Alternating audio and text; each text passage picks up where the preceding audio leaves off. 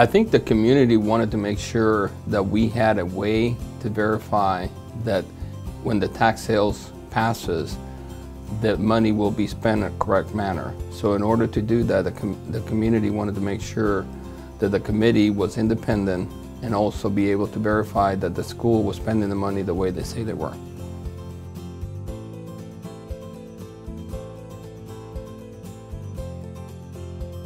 What I think is the most important part of it is that it's providing the accountability that the community so desires. Ultimately, what's happened is people have wanted to know that the tax dollars are really going to be spent on the schools, on the facilities, on the security, on the educational technology that is so much in need of repair.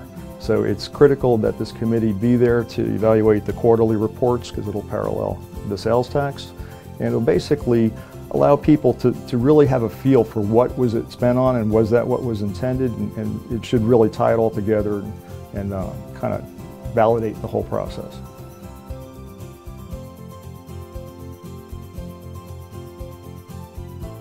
When we first started, we created a charter, and basically what we have done is identify what is the role of the committee, what are the different categories of the committee, and then a process and how we're going to select the initial members of the committee.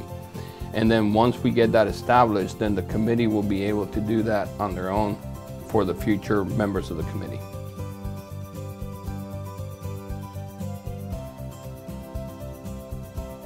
Diversity. We're looking for people that have a good grasp on what a school system is about, but they don't necessarily have to have ever worked in that school system. Could be people such as, could be anybody from an attorney to someone working in construction. Could be a homemaker, could be somebody who's moved from up north or from the south, from wherever. It's the cross-section of our Brevard people who are paying the sales tax that need to make up the committee.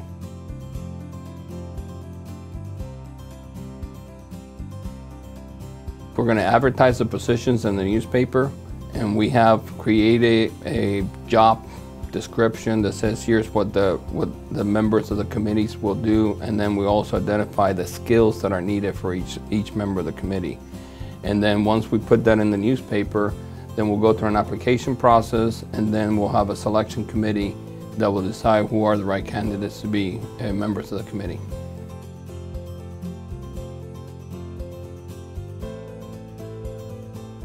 Well, naturally, because it's a lot of it is a role of accounting. We're essentially going to be looking at what was proposed versus what happened.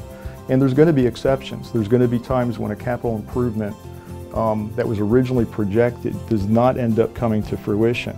And that's one of the things the committee needs to be able to explain, because people are counting on the list that's been basically out there per school of what exactly is going to happen with limited dollars from the surtax.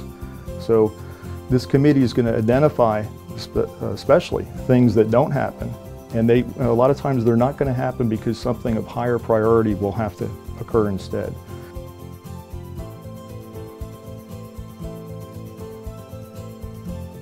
We have had a great cooperation between Brevard Public School, BFT, BPAC, and actually I think having all the different groups together has helped, one, create the charter, and two, create the job description, and it helped us all work together as one big team. So it's been a great relationship that we had.